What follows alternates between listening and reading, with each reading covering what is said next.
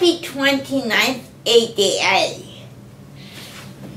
I'm here to tell you what ADA means to me. It means freedom. I can live in the community, I can work in the community, and I can play in the community just like everyone else. Freedom. ADA. And now I want to ask some of my friends to tell you what it means to them. Thanks. What does the ADA mean to you? It's the American Dental Association. They're the ones who approve of toothpaste. Are you serious? Oh, I'm sorry. Why don't you ask it again? I was totally kidding. What does the ADA mean to you? Oh, the ADA is incredibly important. The ADA means that our society is saying we're going to do better for people with disabilities. It hasn't been perfect. When it was first passed, then every bad lawyer in the world or in the country started trying to figure out how to chip away at it, and it's had to be built back up, and people have to fight for it every day. But the ADA is a promise, and it's something that folks with disabilities can show people and say, you can't do that.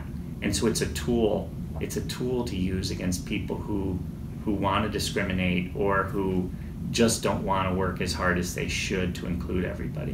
What does ADA mean to you? Well, to me, it's our civil rights law. It opened up opportunity. It made me rethink employment and what my rights are. And I studied harder than anything in the history that I can imagine, trying to make sure that I knew that when they're talking about employment, that was the biggie for me, because I was having trouble finding employment, was that I was the right person for the job with the supports that I need. So that's what it did for me. How about you?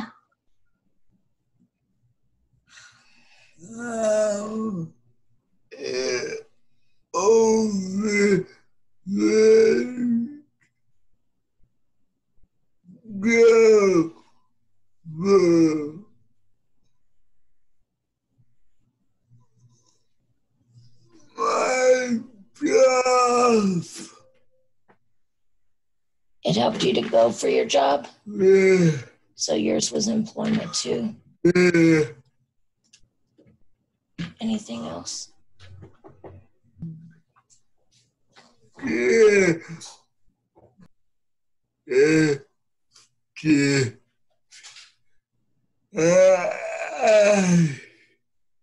Get a house? Is that what you said? Yeah. Did I get that right? Yeah.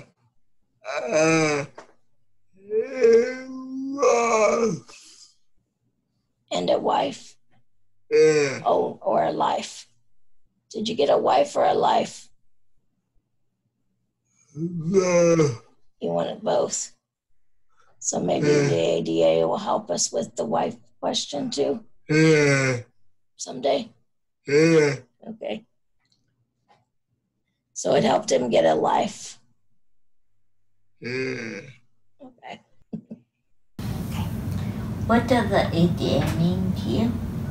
So the Americans with Disabilities Act, it's hard to just place the meaning in words, because some of what the ADA means to me is in my heart.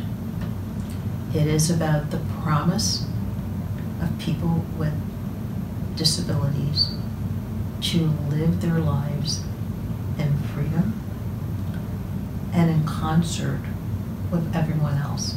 It says to me that people with disabilities should not be discriminated against, that people with disabilities have to have the same rights as everyone else that lives in society. I always joke with people, and your audience probably knows Justin Dart. I always joke with people, especially my former bosses, that I want to be the Hispanic gay Justin Dart because I love our disability leaders of the past, but they're mostly Caucasian, and I feel like we as the disability community need to start embracing different identities of disability and learn from those identities. There's a lot of leadership in the Hispanic and LGBTQ community that I think we as the disability community can learn from. And when I lead or when I practice leadership, I pull practices from the LGBT and Hispanic communities and put them with my disability knowledge and try to bring all those identities forward. So that's a long way of saying that I think the disability community needs to be more inclusive, meaning inclusive, just bringing other people up from different backgrounds. And maybe someday you will be Justin Dart. I had the privilege of meeting Justin, and I know that Justin is in your reach to be. Oh, thank you very much. Thank you. What does preserve mean? Preserve means to keep something, to make sure that it doesn't go away. So when we say we want to preserve our rights, there are people who don't necessarily believe in disability rights or may believe in disability rights but not appropriate the kind of money that we need through laws. And so we want to make sure that none of that goes away.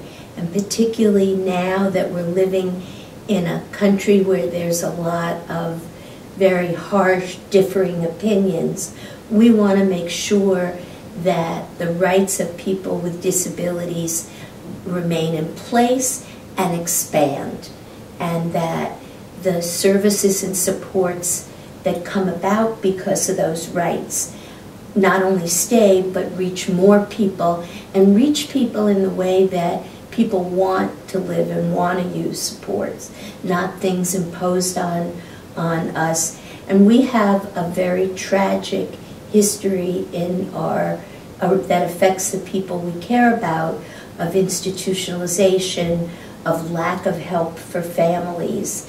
And so we want to make sure that the clock doesn't get turned back to those days, and that people can continue to have lives that they want in the community, and that we can all belong together. Thank you. In what way are civil, human, and disability rights are connected? So disability rights are civil rights, disability rights are human rights. These rights are deeply connected. And in the work at the Leadership Conference on Civil and Human Rights, we view disability rights as a core part of human rights and the civil rights agenda. And when you say core, you're talking about major rights. Yeah, they're central to the ability to live free from discrimination, to live full lives, to live out fully in the community. And so disability rights are fundamental to civil and human rights. We did it! We had to dance. We gotta dance real quick. Oh yeah, we did it. Oh yeah, we did it. Oh yeah, oh yeah, oh yeah.